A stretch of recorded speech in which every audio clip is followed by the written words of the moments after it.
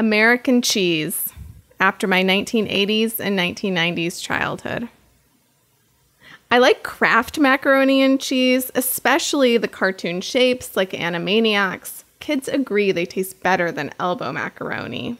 But my friend loves Velveeta because it looks just like the commercial, creamy, thick, and smooth. I like sticking my tongue in the gap of the shell, but I find Velveeta cheese gross. Why does it taste like plastic? Why is it gooey like snot? My friend also has Kraft American cheese slices, the kind in individual pieces of plastic you have to scrape at awkwardly with your fingernails to unwrap. Another cheese my mom refuses to buy because she says they're too expensive and me and my brother and sisters will eat them all way too quickly. Sometimes when I'm sleeping over at my friend's house and I get hungry, I tiptoe to her fridge and snatch the American cheese like a night mouse, folding it over into a bunch of tiny squares I pop into my mouth. Back at home, we have hot dogs stuffed with bright orange cheese I eat straight out of the fridge.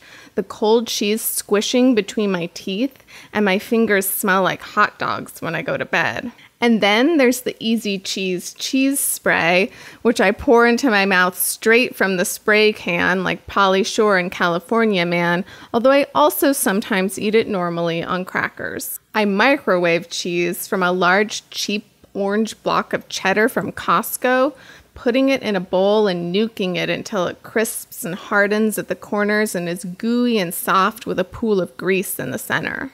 I tug at it with my fork, looping great strings of cheese. Actual string cheese? I peel it into the tiniest, stringiest strips possible. Kraft handy snacks in my school lunch. Usually, I run out of the cheese spread for the crackers about halfway through and throw the remaining crackers away, even though I'm still hungry. When we're lucky, we get Cheez-Its from Costco, the best cheese crackers by far, which we eat by shoving our dirty little hands right into the box while we watch Hook, competing with each other for the biggest handfuls, going as fast as we can until my mom takes the box away or it's all gone. Cheese Nips are like rip-off Cheez-Its, and they taste like rip-offs, but they're better than nothing. Better Cheddars are light and round, which is a nice change from all the other square crackers, but the flavor is weak, so you forget they're even cheese.